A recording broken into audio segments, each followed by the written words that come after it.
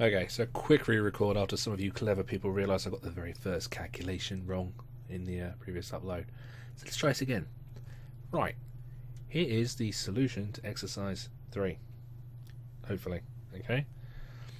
This follows the episode 6 video where we looked at the maximum demand of diversity, and we're just going to do this third scenario of a small catering shop. The scenario includes 2 light circuits, one with 24 times 58 watt fluorescent luminaires, one with 8 pendant sets, and 2 500 watt PIR floods. There are 4 cooking appliances. Remember, this is a catering shop, so we're not going to think of household type of use. We're going to think of, full demand use. So they'll be powered with separate circuits. There is a requirement for 3 power appliances, which are coffee machines, and at the time we'll look at the best way to wire them up, and 4 socket outlet circuits of radials. Now, remembering from the on-site guide, we're going to use the demand table, which is table A1, very first appendix in the on-site guide. This table is to assess the demand of a final circuit. Okay, so we apply it to lighting outlets in this case, so we'll be looking at the equivalent load for everything except for lamp holders, where it says 100 watt for every single lamp holder, because we still assume 100 watts at the moment, apparently. You'll also see under this table in the on-site guide, in the note, it does mention that when you have discharge lighting, to consider a 1.8 factor due to the harmonic content and harmonic effects of the control gear, unless you have manufacturer's information. So that's probably all we're going to use this for.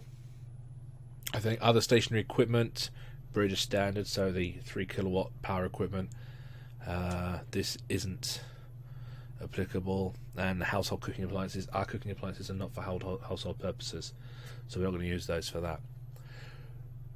We'll use table A2 a lot. This is the column we're going to use, the small shops column. So we do this with the lighting, and then we'll do this with the power circuit, the cooking appliances, and then down here for the socket outlet arrangements. Okay, so let's go back to them. First one, light circuit, 24 times 58 watt fluorescent luminaires. So break that down, and here's some adjusted math, because apparently I got this wrong earlier. Right, 24 times 58 watts, and we're going to apply the power factor of 1.8 because the book says so. Now remember, the 2396, the marking criteria the assessors will use at a starting point is going to be the on-site guide, the electrician's design guide, the IT documentation, the information everyone has access to. If you choose to use a different factor in your designs, you're going to have to make sure you attach that data so that the assessors or whoever reviews your design can see that. It's kind of creating work for yourself, but it's probably more accurate to do it that way. Alright, so in this case, 2506 is the wattage over 240 volts. I've gone with 240 volts because why not? Let's assume they're old light fittings that are power rated at 240 volts. You'll probably go with 230 volts in your designs. That's what you probably should do. That gives us 10.44 amp. We'll throw that over here for now. Let's go to the next light circuit. 8 100 watt lamps. Again, 100 watt lamps we're not supposed to be able to buy anymore. They still exist in circulation here and there, but really, you probably could assume a lesser demand for that. That would be more than acceptable, I would have thought. But the book says 100 watt for a lamp holder, so it's 800 watt. And 2 500 watts, which is a kilowatt. 1800 watt total, over 240, 7.5 amp. And we'll throw that up there as well. So those are 2 circuits, those are the 2 demands of those circuits. We haven't applied diversity yet. The cooking. Now, we're not going to apply the household idea because, again, this is a catering shop. The cooking equipment is most likely installed for purpose. However, we can diversify the circuits. We don't diversify the final circuit. If a piece of equipment says it needs this power, a circuit will be installed to supply that power. We don't assume they'll use a lesser amount of power. What we may do for the distribution to the board feeding those circuits is assume those circuits may not be used at the same time. And we'll see this with diversity a little bit later. But for now, we just need to work out the full power demand of each of these cooking appliances. So the largest one, 16 kilowatts, which is, at 240 volts, that's pretty stupid. That is 66.6 amps. Now, you're thinking, okay, well, not a 32 amp socket, it's not a 63 amp socket. Is it 125 amp socket? Is it fixed? No. What you probably have in the real world is a three-phase piece of equipment, and that would drop it down to 23.1 amp, because IB is the square root of is power over the square root of 3 times 400. So you can see just in this little example why sometimes when equipment requires a much larger amount of power, it's much better for demand, it's much better for for cable costs and everything, to put on 3 phases to lower the demand on the installation. That's a big drop. But we're staying on single phase, so we're going to put 66 over here.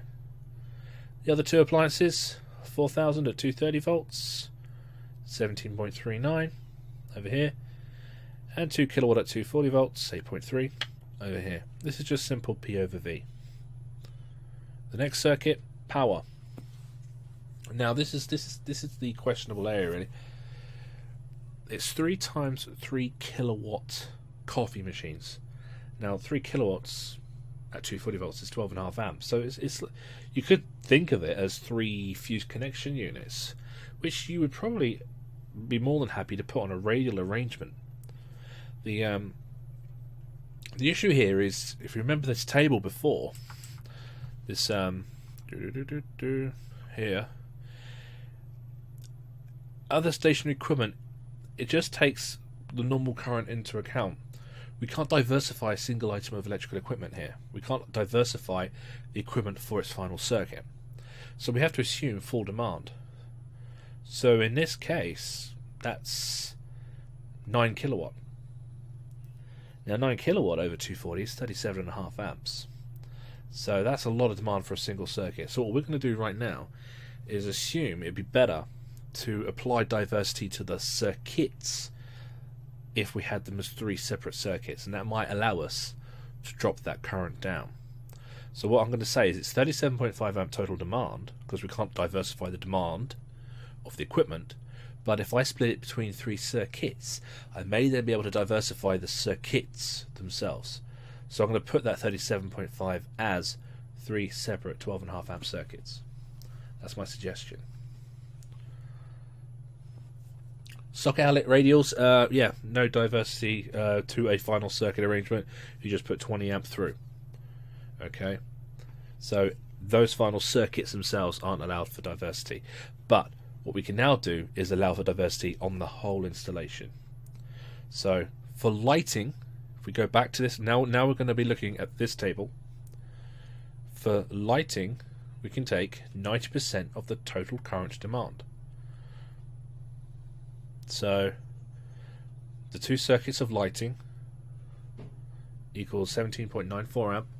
90% of that times 0.9 drops it down to 16 amp. So we saved just under 2 amp. Wow. Next, cooking appliances. Now if you go to that table, it tells you take 100% full load of the largest, 80% full load of the second largest, and then 60% full load of all of the remaining cooking appliances. So in this case, we're going to have to take 100% full load of that big 66.6 amp. That's still not ideal, but we've got to. We'll then take the second largest, which was the 17.39 amp, and we'll apply 80% to that. 17.39 times 80% brings that down to 13.9 amp. Slight shaving there. And then the remaining, well in this case there's only one left, 8.3 amps, we take 60% of. So 8.3 times 60% is 4.98. And we'll add all those together. And that'll bring us 85.48 amps, which we'll go over there for diversity. Next, the power circuits. Power circuits, which is right at the bottom of that table, you'll see it says you take 100% of the full load of the largest appliance and 75% full load of all the remaining. Well, they are of the same demand, so you just take one of them, 12.5 appliances, and you put that aside, and then the remaining two, which is 2 of them is 25 amps, you apply 75% to. So 25 times 75% is 18.75. Add that 12.5 back, 31.25 amp. Throw that up there. So this is diversity for the lighting, the cooking, and the power. Next one, socket outlet circuits.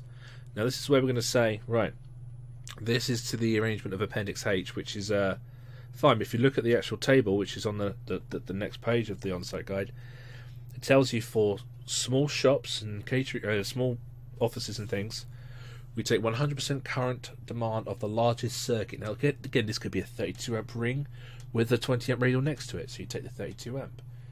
Yeah, but in this case they're all 20, so we take 100% of the largest, the 20, and 50% of the remaining. So we have the 4 20 amp circuits. We take 1 20 amp out, leaving us with 3 20 amp circuits, which is 60 amp, and we do half of that, which is 30 amp, and we add that 30 amp back to the 20 amp, 50 amp. Okay, this is diversity with power circuits. Just actually going back to this one, remember earlier on we said it was 37.5 amp, wasn't it? If we did it all on one circuit. By applying diversity, we have managed to drop that a little bit. So going on a single circuit basis for each of those has worked out better. Okay, circuit demand, overall diversity, the total of that, there we go. So for this small catering shop, we're going to require a supply that can accommodate a maximum potential demand of 182 amp. This is purely down to their cooking demand, really, of, as you can see, of 85 amp. Now remember, if we bunk that down to 3-phase, we'd be taking 40 amp off of that. That's good, but it's still well over 100 amp. So if they had a 100 amp supply, then you could question it might not be large enough on a 3-phase. I mean, it would be fine on 3-phase because you'd take all the other loads off of the phases, so it'd probably be fine. But for single phase, 100 amp is no good. So if there is a single phase supply on this existing catering unit and it has 100 amp on it, it clearly probably wasn't a catering unit before and it's been changed of use or something, then they're going to have an upgrade to their supply. Most likely though, small catering shops, you'll see 100 amp supply, but it'll be 3-phase, and all this will be balanced on those phases. This just shows you the importance of having 3-phase systems on little shops, little catering units, etc. But here's our answer. Here's our result. Okay. Again, thanks to a couple of guys who mentioned, who literally took seconds to say, "Oh, no, that's not right. That's not right." It's good that you guys can see these and immediately crunch numbers and say that's wrong, because that's there's no point in you all just going, "Oh, this must be right because it's on YouTube." Well done with that, and I will probably. I mean, we've had like 7 2396 videos, I think, probably on the spin. So I'm probably going to take a break from the 2396 as I prepare outcome 4, because I want to do another video next on. I want to discuss grouping factors again, because I'm seeing some evidence of it not being considered a lot. And also do another video on the wine regulations 18th edition, because they've just announced what's coming out in the 18th edition just last week. So I just want to do a little video on that, and then we'll pick up 2396 again. But thank you guys, and I apologise for the delay in this and it being re-uploaded. But thanks a lot, and I'll see you soon.